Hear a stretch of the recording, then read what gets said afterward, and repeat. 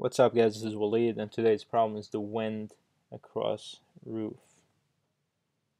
Name is stupid.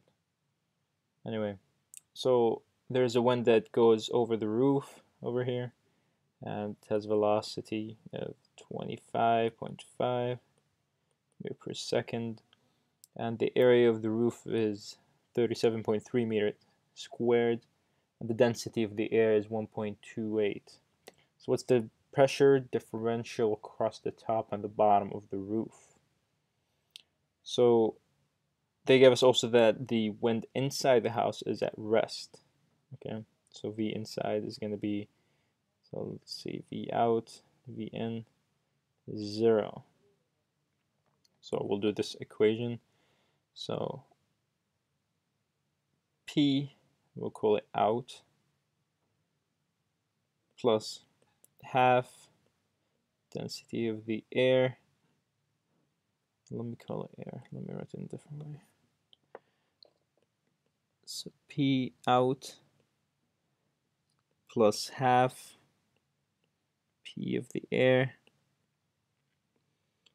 V out squared is going to be equal to Pn plus half P air Vn squared.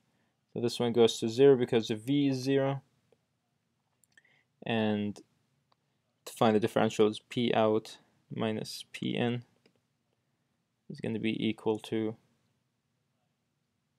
the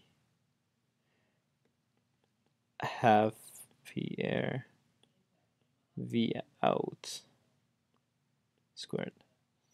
It could be negative or positive, it doesn't matter because they're looking at a differential. So you could do this as when you take to the other side, it's going to be negative. But then you can give it positive and you can switch those guys because they're only asking about differential. Okay. So for me, it's half times air 1.28 times V out is 25.5 squared. For this guy, I got 416.16 Pascal. Okay.